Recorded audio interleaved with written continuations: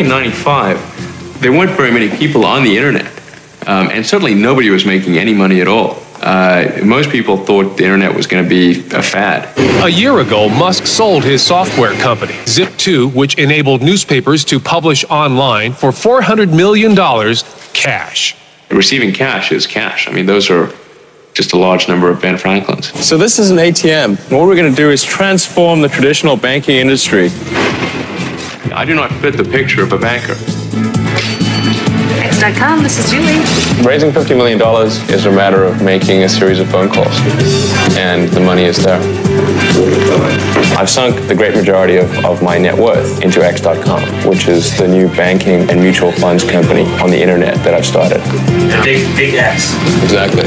X.com. I think X.com could absolutely be a multi-billion-dollar bonanza, because if you look at the industry that X is pursuing, it's the biggest sector of the world economy. I mean, what you've got going on with the internet is it's basically like an earthquake where the epicenter is Silicon Valley, and it's shaking up the whole world.